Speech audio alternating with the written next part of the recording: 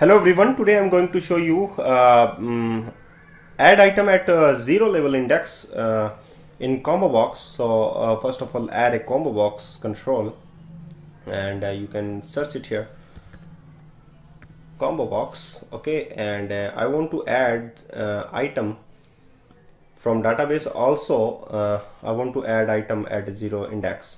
So first of all, you can use load data.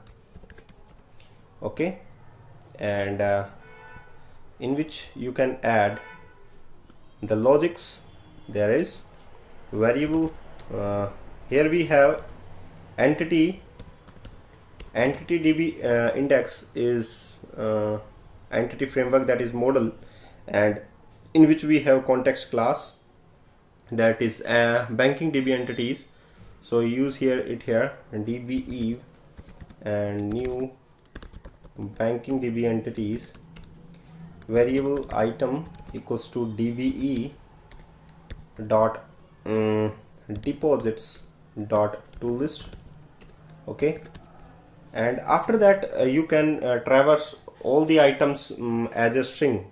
So first of all, Combobox 1 dot items dot add select 1. Okay, there is the at level 0 index, and after that you can add items. So use for each loop, variable item in collection, there is item also, and you can use it here, that is deposit list. So place with the deposit list. Okay, now Combobox 1 dot items dot add, and what there is item is item dot name, account number, and name is there. Yeah, name is there.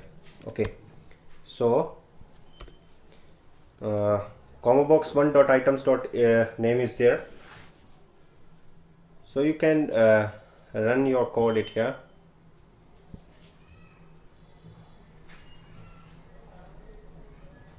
At the 0-1 index is the select 1, and the first index will have the Jacob. So thank you guys, and keep watching my all other videos tutorials which is related to Windows Phone. Thank you very much.